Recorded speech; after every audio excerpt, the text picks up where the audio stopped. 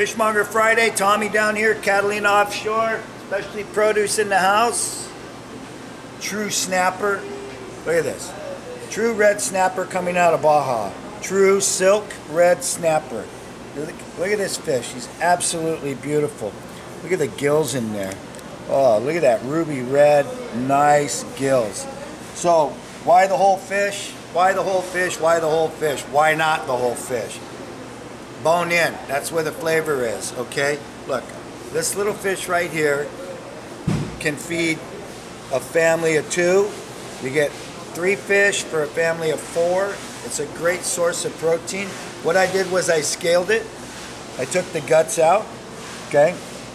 And then this is where the fun part. Remember the collars we talked about? They're tender, they're juicy, they're full of flavor. There's some really neat, fun stuff on a whole fish. So what we're gonna do is, I'm just gonna score it. Just like this. I'm just gonna make some cuts. Just like that, okay? And then, I'm gonna hold it like this so that the cuts open up. You can see how they open up. I'm gonna grab a little bit of salt. And I'm gonna grab a little bit of pepper.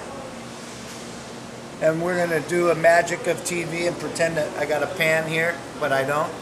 And we're just gonna lay it in the pan with some peanut oil on there, or some grapeseed oil, and we're just gonna cook them up.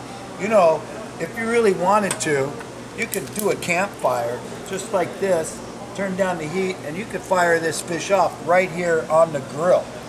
So again,